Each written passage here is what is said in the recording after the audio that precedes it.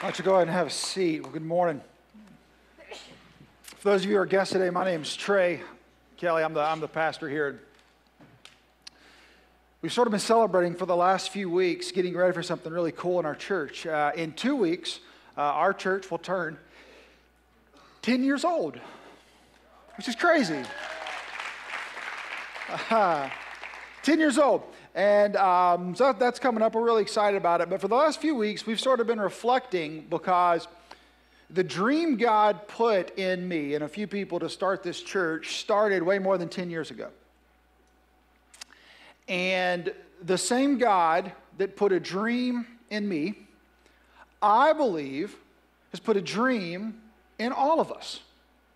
I believe the same God that wanted to use me to do something for him wants to use each and every one of us in this room to do something for him, whether we believe in him or not. I believe God believes in us, and that God wants to use us to make things better. That's why you see all these cool shirts walking around, better because. That's why you see a billboard that says better is possible. We're obsessed with better. And we're obsessed with better because we think all of us are obsessed with better. Most of us look at life and look to the future and assume or hope things are going to get better than they currently are. And for those of us who believe in Jesus, those of us who would call him our Heavenly Father, we can trust in that hope because he truly does make things better. And for some of you, maybe many of you today, maybe you're new to our church and maybe you're even new to faith, I have to believe that part of the reason you're checking out faith, part of the reason you're checking out church, part of the reason you're checking out God is because something inside you tells you he just might make things better. Now, what that thing is, I don't know. But we've been dreaming for the last few weeks about what God might want to do to us and through us and in us to make our lives better, to make our families better, to make our neighborhoods better, to make our community better, to make our world better. And we've been in this series that we've been calling A Dream for a Decade, and we are right in the middle of it. And so if today is your first day, thank you so much for joining us. I'm going to highly encourage you, when you're done today, why don't you go download our app. You can grab it right here, grab the Wellspring app. We put all our content up there, and that way you can go back and watch weeks 1 and 2. This is week 3 of the series, because we have covered a lot in those first 2 weeks, and I want you to be able to catch up. But very quickly, here's the question we've been asking as a church. Here's the question we've been inviting every person in this room, every person watching online, every person around to ask, because we think it's a great way to frame the future. We think it's a way to frame the future and to ensure success in the future, to ensure things get better by asking it this way, by thinking about the future this way, by dreaming about what comes next in this way. God, what is your dream for the next decade of my life? Now, you're at church, so you shouldn't be surprised we're talking about God here. But that's what we are encouraging people to ask, and that's why we know better is possible. Better is possible when we invite God to participate with us, and that's what we've been talking about for the last few weeks. And specifically, we've been asking God to give us specific dreams, just like he gave me. He gave me a specific dream to move my family from Fort Worth, Texas to Myrtle Beach, South Carolina to start a church that he was going to use to reach people far from him. He gave me that very specific dream. And I believe that God can give each and every one of us is equally specific dreams for our friends and our family and our neighbors and our coworkers and maybe even our world. And it begins with asking that question. And we've been asking that question for a few weeks. And for some of you, I know you've asked the question and you've got so many different things and so many different answers. And so what we've tried to do over the last few weeks is help clarify what God might want to do in us, to us, and through us, what God might want to use us to do. We've been talking about this concept for the last few weeks, and it's a concept of divine dissatisfaction. See, I believe if God wants to use us to change something, he's going to give us a divine dissatisfaction with the way things are. Now, notice I say divine dissatisfaction. We've been talking about this for the last few weeks. This series is not an invitation to complain about your life.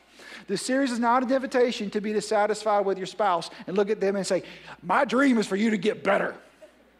It's not an invitation to look at your kids and say, my dream is for you to get better grades. Like, that's not what God is going to try to do in us. God is always going to come to us, and he's going to start with us.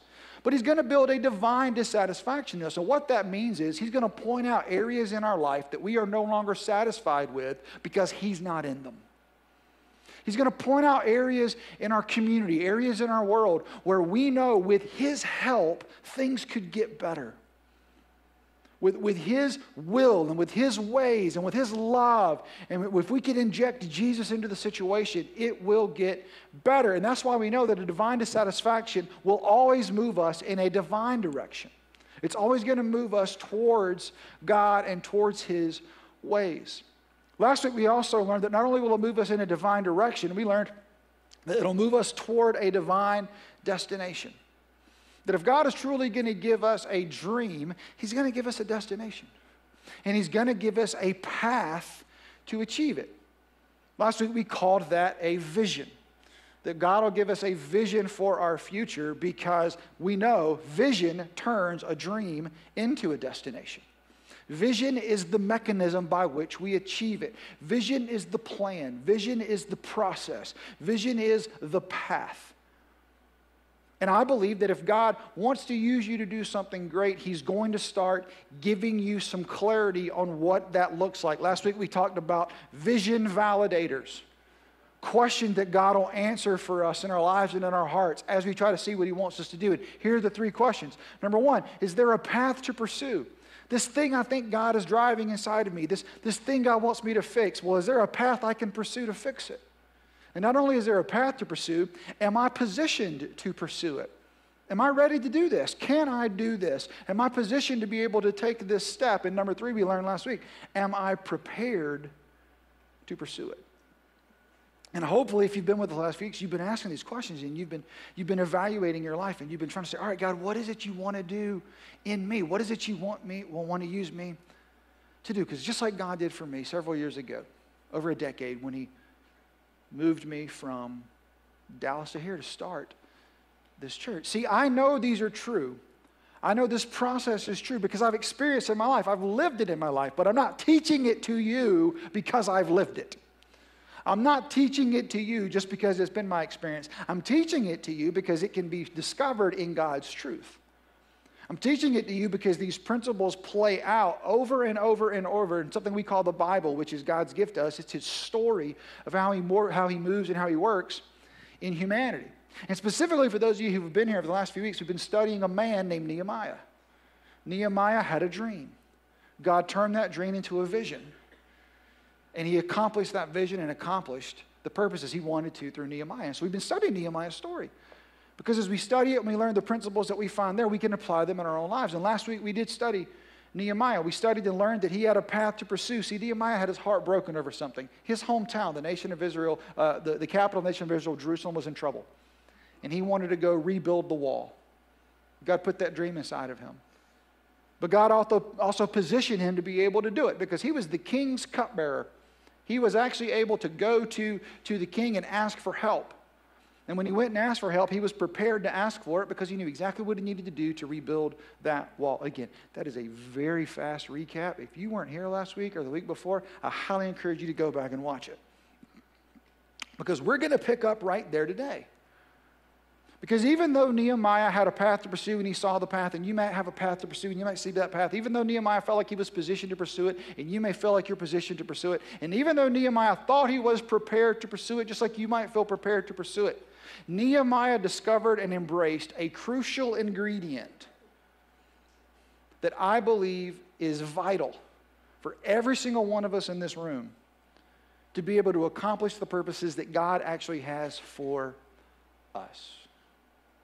It's that third question, that am I prepared to pursue it? We can feel prepared all we want, but until we embrace this external crucial ingredient, we can know that we're not truly prepared for what God wants us to do. And today I'd like to give you an opportunity not only to learn about that crucial step, but to take that crucial step. So if you have your Bibles, why don't you join me in Nehemiah chapter 2. This is where we'll be, Nehemiah 2. If not, it's going to be up here on the screen. If you were here last week, we watched Nehemiah have an encounter with the king. He asked for permission to go rebuild the wall. The king said yes. We're going to pick up right there. Nehemiah gets permission to go rebuild the wall. He's got permission to go accomplish the vision God has given for him, and he takes off because Nehemiah is a go-getter. He makes his way to Jerusalem, and the first thing he does is he goes out and he inspects the wall that God has given him the vision to rebuild. He needs to go assess the situation, and as he does, he discovers it is worse than he even thought. The wall is in tatters, it has been burned down, and it is at this moment, when Nehemiah has everything he needs, when Nehemiah is about to begin executing what God's told him, it is at this moment that Nehemiah announces to us and embraces this crucial ingredient. For those of you who don't know, we're actually reading Nehemiah's journal. Nehemiah wrote the book of Nehemiah, and it's basically just his account of all this that happened in his life. And so in Nehemiah chapter 2, starting in verse 16, before 16, he tells us about going there and inspecting the wall, and then he sort of gives us a little aside, a little insight into his thinking. Here's what he says. He says, "The city officials did not know I had been out there or what I was doing, for I had not yet said anything to anyone about my plans." See, he had great dreams. He had a vision, and he was prepared for it, and he was positioned for it, but he hadn't told anyone else about it. He hadn't even said the words out loud. Can anyone in the room relate to that? Oh, I've got this great idea from God, and I really think God wants me to do it, and I really think God has positioned me for it, and I think God has a path. Well, have you told anybody? Well, no. Why would I tell people? Well, because that's part of the process. See, Nehemiah hadn't told anyone yet. He hadn't invited anyone in. Who did he think was going to build this wall with him? See, Nehemiah had to take a step. Nehemiah had to share what was happening, and he had to invite other people in to the process. He had to invite other people in who shared his dream. He had to invite other people in who shared his passion for God. He had to invite other people in to help fully prepare him for what God wanted him to do. And I'll go ahead and tell you, spoiler alert, so do we. That's the step. But first, let's see how Nehemiah takes it. Here's what he tells us. He had said, I haven't told anybody, but now I said to them. He calls some of the leaders together. And he says, you know very well what trouble we are in. Notice he says we, even though he hadn't been there for the destruction of the wall. He doesn't walk into other people's problems and say, you people got a problem and I'm here to fix it. He comes in and he says, hey, we have a problem. We have a struggle. And he explains to them, Jerusalem lies in ruins, and its gates have been destroyed by fire. Let us rebuild the wall of Jerusalem and end this disgrace. Guys, look around. We all see this. We all know this isn't good. Let us come together. Let us unite around purpose. Let us believe that God is who he said he is, that God can accomplish good, and let's rebuild this wall. And then he gives them a little background. He tells them this. He says, then I told them about how the gracious hand of God had been on me and about my conversation with the king. See, I believe at that point, Nehemiah recounts for them the story we've read for the last 2 weeks. And he talks about when he heard news of the wall, he cried. And as he cried, he prayed. And he begged his heavenly Father to help him and to give him a picture and to give him a path to make it better. And he did. And he shares with them how God had given him favor with the king, and he's brought them to this moment. Nehemiah shares his dream. He shares his vision. He shares his passion. He shares his struggle. He shares his heartbreak. He shares this with other people. He shares this with God's people who have been prepared for this moment. He shares this with them. And then he says these words. Then they said these words. They responded back to him, and they said, let's rebuild the wall. So they began the good work. He tells them the story. He tells them all the things God has done, and he invites them to join them. And they say yes. They say, we will join your dream, we will join your vision, we will unite with you because we know that God, we know He wants good, and we want to see it happen. See, Nehemiah had a path, and Nehemiah was positioned, but he was not prepared until he surrounded himself with people. He was not prepared until other people came on board and united with him and said, yes, we will work together. And it's so critical for all of us in the room today, for all of us who want to pray that prayer, God, what do you want? God, what is your dream for the next decade of my life? It is so critical that we can see the path as clearly as we've ever seen it. We can feel His position, and we can feel like we've done everything we can to be prepared. But if we are not a part of God's people, if we do not have people around us working with us, we will never be able to accomplish what it is that God wants to do through us. Because here was the truth Nehemiah understood. And here's the truth Nehemiah's story illustrates. And here's the truth that we all can choose to embrace today in our effort to discover whatever it is God wants to do in us, to us, and through us. And it's this. It's that God prepares us for His purpose through His people. He will always include His people. He will always include a community of faith in His preparation for what He wants to do. He will never call us to something and say, oh, by the way, you got to go alone. That's just not who our God is. That's not how He works, and it's certainly not how He's worked in my life. That's certainly not how He worked as we started Wellspring Church. I've told the story many times. We were living in Fort Worth, Texas, a little suburb of Fort Worth called Keller, working at a church called Keystone Church. When God called us to move here, and when Wellspring began, when God called us, we had 4 people that attended our church. Me and my wife, Danielle, and my 2 sons, who were 2.5 and 7 months at the time, David and John, so they didn't have a choice. They were going to Wellspring. That was it. There were 4 of us. And immediately, God began to surround me with His people to prepare me for His purpose. Every time Wellspring's ever grown, every good thing that's ever come from Wellspring is because other people have joined in to the process. For those of you who don't know his name, TJ Goff, that's our worship leader. He was a guy up here singing in the middle. TJ has been with us from day one. If you've been on Wellspring for a long time, you know that. But what you don't know is the story of how God brought us together. TJ and I were in seminary together in Fort Worth, Texas. TJ actually was in the band at Keystone when we started Keystone. But pretty soon after that, he and his wife, Beth, felt called to the San Francisco Bay Area to lead worship out there. And so that they moved away.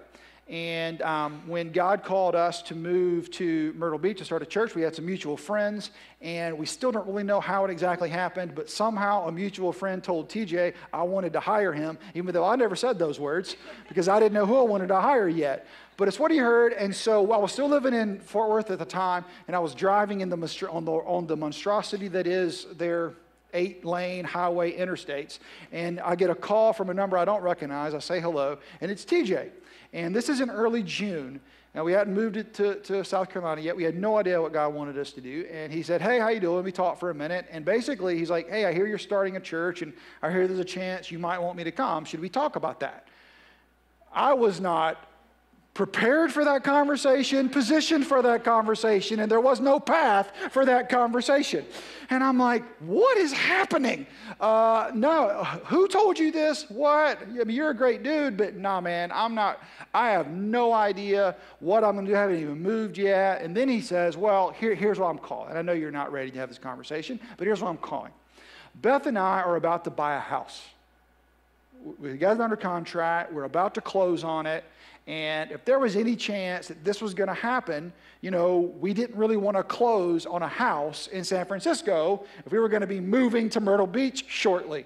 So should I buy my house? And I'm like, bro, buy your house. Buy your house. I can't, I have no idea. So if that's what you're waiting on, buy it, baby, because I'm not ready to have this discussion. And so we talked about a few other things. Good luck, have a nice life, and I hung up the phone. And that was it. Didn't think about TJ for months. We moved here in mid-June, July, into August. We live with my dad for a little bit of the time. Then we find a house for us. We move into that house. We get settled. We get the kids back to school. And it's probably right around this time, actually. Danielle and I are driving around one day. And just so you know, this is TJ's favorite part of the story. I look at her and I say, I can't get TJ Goff out of my mind. He loves that part. But I couldn't. I was like, I can't stop thinking about TJ. And she looks at me and she says, well, you know, they still haven't closed on their house. And I was like, what? She goes, yeah, it's been months and they keep getting all these little weird things. They don't know what's going on. They still haven't closed on their house. And I was like, I know what's going on. I went home and immediately emailed TJ. And I said, buddy, I'm sorry I wasn't ready before, but I wasn't, but I am now. I hear you haven't closed on your house. I think we should talk. I think you might be the guy. What do you think? He emailed back almost immediately, or either he called me. 2 months later, he was here. And that was how God doubled the size of our church. Doubled the size, baby, from 4 to 8 in 2 months. They put us on the cover of a magazine, man. But it was that sharing a dream, inviting someone in, that helped Wellspring grow. Well, that and the fact that we were married to Danielle and Beth, and they actually invited people and were nice and connected to people, and me and TJ just sat in the back and were like, hi, it was good to see y'all. So thank God for Beth and for Danielle, because they invited everyone in the world. But that's what God began to do. And then God began to bring other volunteers and other people who were committed, other people who would gather around us and say, okay, yes, we want to do this. And it was in that talking and that sharing with them that God continued to prepare me for his purpose, to where eventually we were able to launch weekly gatherings in September of 2009 and then sustain those gatherings. And we did that for about a year. And then God brought another person to us to prepare us for what he wanted to do. And this person, many of you know, is our student pastor now. His name's Eric Colquitt. And Eric and I also have known each other since seminary. He was actually on staff with me at Keystone Church. And when God called Danielle and I to move to Myrtle Beach, Eric didn't make eye contact with me for a month. Every time I'd see him, he's like, I'm not talking to you. I'm not talking to you. We were joking. But when we moved here and God really began to birth some stuff, I was just convinced Eric was going to join our team. And we would actually have some staff meetings at my house, in my den. It'd be me and Danielle and TJ. And I would say things like, well, when Eric gets here, that's what he'll do. And TJ and Danielle honestly had like an intervention planned because they thought I was losing my mind. But about a year into the launch, Eric and I, we would talk on the phone all the time, and we were talking one day about Keystone and about Wellspring and chatting, and we hung up the phone, and I would say within 30 seconds to 1 minute of hanging up the phone, I got a text from Eric, and I have to tell you exactly what it says. It said, oh, by the way, I still haven't said no to praying about Wellspring. That's all it said. I haven't said no to Wellspring. I haven't said no to praying about Wellspring. I looked at Danny, I said, we got him. We got him. And about 3 months later, he and April moved, which we had at the time, April wasn't in ministry. She was doing her stuff. We had no idea what God was going to bring in that situation, but he did. And every single time Wellspring has grown, it has been because other people partner with our dream, partner with our mission, partner with our vision. And that's still true to this day. We grow because people choose to invite, and because people choose to invest, and because people choose to partner. But I don't think that just works for my dream. I think that works for all dreams.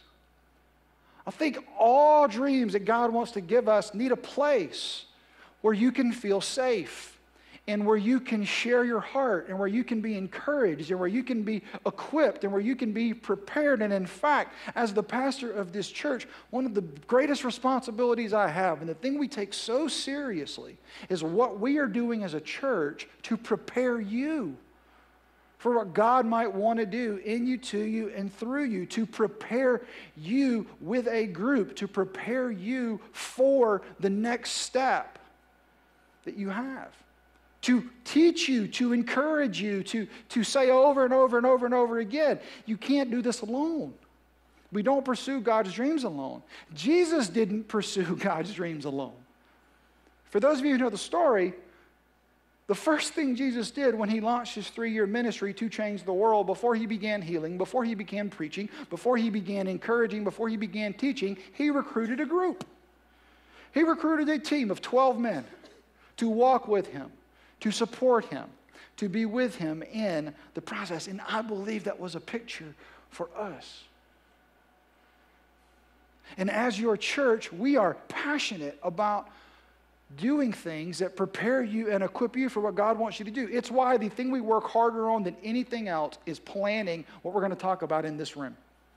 It's why we kicked off the fall with a series on dreams. But see, we meet as this team all the time, but once a year we go away together. I go away first and I pray, and then we go away as a team and we pray and we plan and we prepare. And like currently we know everything we're going to talk about through the end of May of next year, because we've prayed about it and we've heard from God. And what I get really excited about is I can't wait to see what God's going to use, but we're going to talk about how he's going to use it to prepare you for what he wants you to do. Because I don't know what he wants to use it for. I just know what he told us to talk about. But I know every time we talk about something and every time we teach something, God uses it to prepare someone for something, to take a step. For example, here's where we're going for the next fall. And I don't know what this is going to stir up inside of your heart, but I bet it's going to stir up something in some of your hearts. To know you're not alone in this. That God is at work, and God is going to continue to prepare you for his purposes through his people, through this place. See, after 10 years, the first series we're going to do this fall is a series that I believe is going to be the most helpful, the most practical, the most life-changing series we've ever done, because it's a series on how we communicate with each other, how we speak to each other, how we hear from each other. And I know you hear that and you think, oh, communication, what does that have to do with anything? And then you think about it. Think about the last 10 fights you had with anybody you fight with. 8 of them were miscommunication fights. And the other 2 would have been shorter if you could communicate better. There is literally no area of our life that won't get better when we invite Jesus into our communication. We will become better leaders. We will become better followers. We will become better spouses. We will become better parents. We will become better children, better bosses, better employees.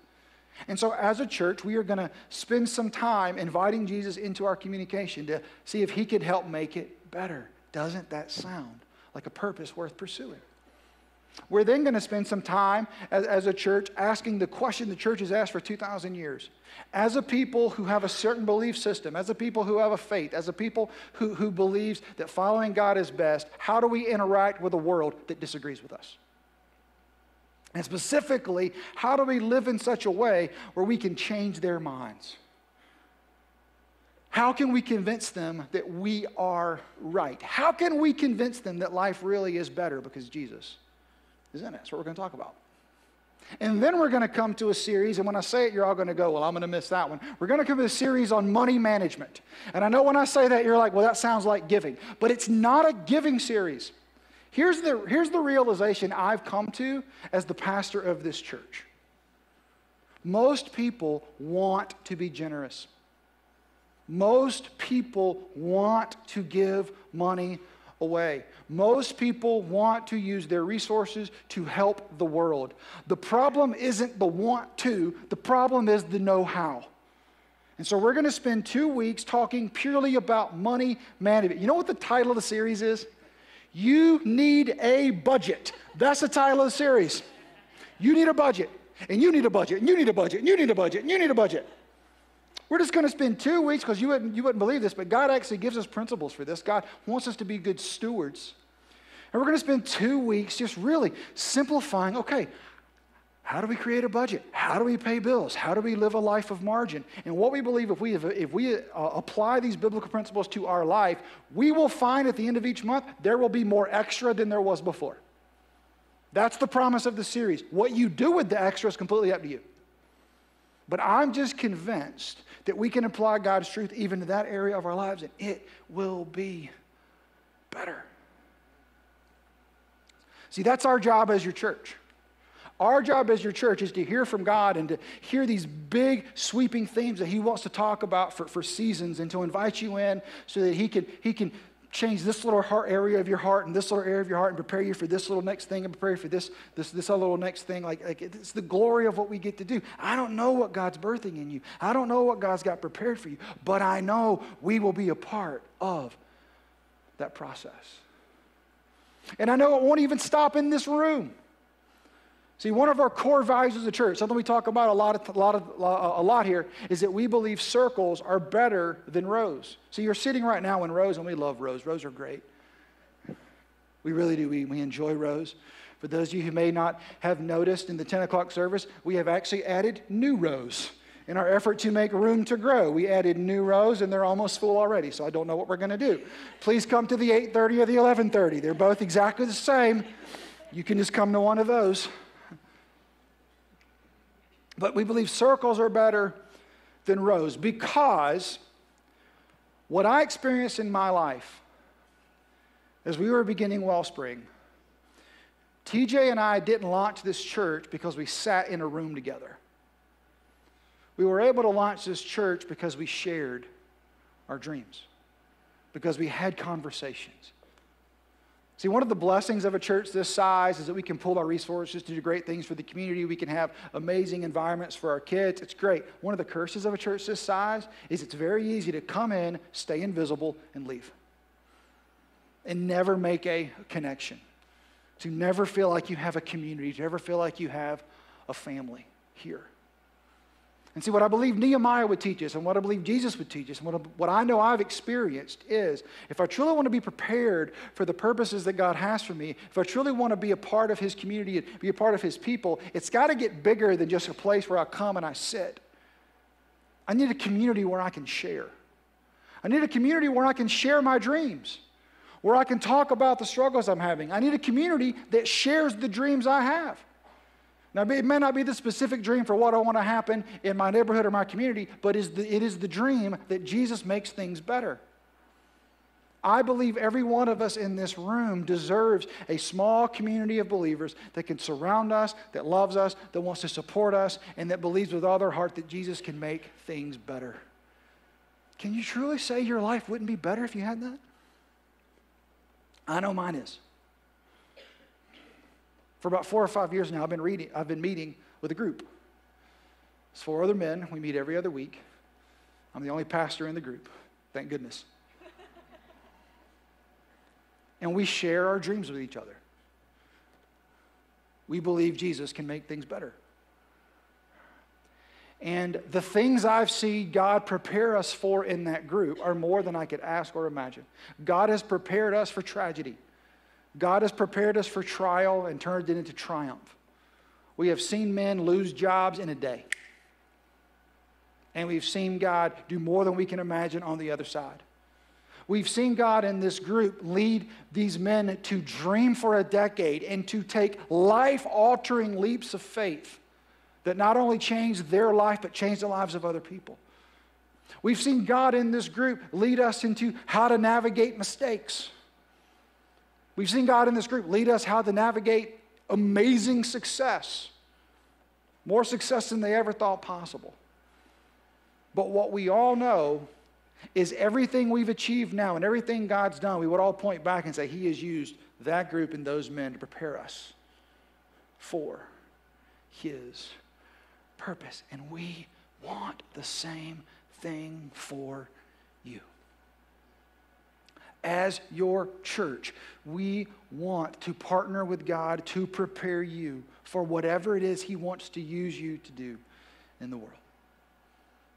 We want to partner with God to prepare you for that dream, that is going to turn into a vision that's going to become your destination. We want to partner with him. We want to prepare you because we are convinced. And our prayer today is that you will become convinced of this truth, that God prepares us for his purpose through his people. So the question today is very simple. The question isn't, do you have a dream? The question isn't, do you see a path? The question is, are you prepared to pursue it? Do you have God's people in your life? And I don't mean just the church. We love that you attend our church. It's an amazing church. And I am convinced there is a small group of people within this church that God wants to use to prepare you for his purpose. So are you prepared? Do you have a small group of people that you share your heart with, that you share your struggles with, that can celebrate with you, that are united around Jesus, and that God's using to propel you toward what he wants? If the answer is yes, fantastic. Keep it up. Because God's still preparing you for more. If the answer is no, as your church, we are prepared today to help you turn that no into a yes. We want to help you find your circle. We want to help you find your group. We want to help you find your people that God's going to use to prepare you for his purposes. And it's very simple. You have to let us know you need a group, and you can do that in two ways. Number one is back to the app. If you have the app, or if you want to download the app right now, I think the very top link on the app is sign up for a group. Fill it out, give us some information. We'll contact you this week, and we'll pair you with a group of people. When we dismiss today, you can go to our Blue Room if you want to have a conversation with some folks. But look, I know that this is a tough one for many people. I know this is a sticking point. And that's why I've tried to tell you so many stories. And it's why we've tried to look at Nehemiah, and it's why we've tried to look at Jesus. Jesus himself needed a group. So do you. So do I. And as your church, it's our job to provide it. And we are prepared. Are you? Are you prepared for God to mold you and to shape you and encourage you and to equip you for the next decade of your life?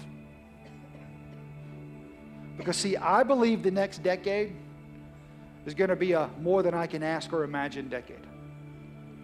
I believe the next decade is going to be a better because decade.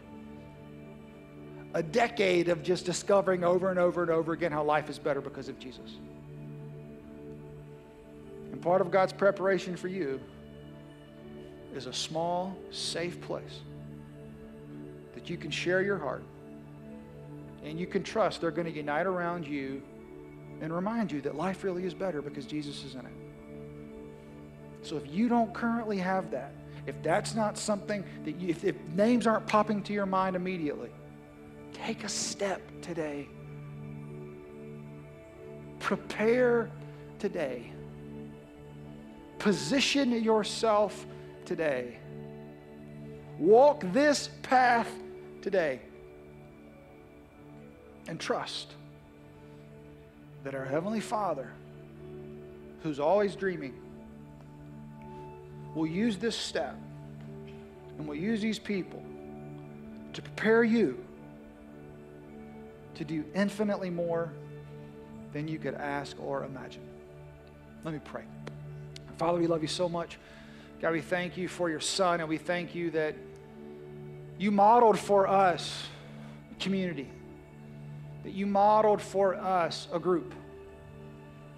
And I pray that we will take that to heart. God, I pray you will give us the courage today to take a step to be prepared. Take a step on our path towards you. Take a step to be positioned where you want us to be. God, as the dreams in our hearts become visions that we want to accomplish, may we not miss this critical piece that you prepare us for our purposes through your people. May we step towards your people. And may we step towards being prepared for whatever it is you want to do. We love you. It's in your Son's name we pray. Amen.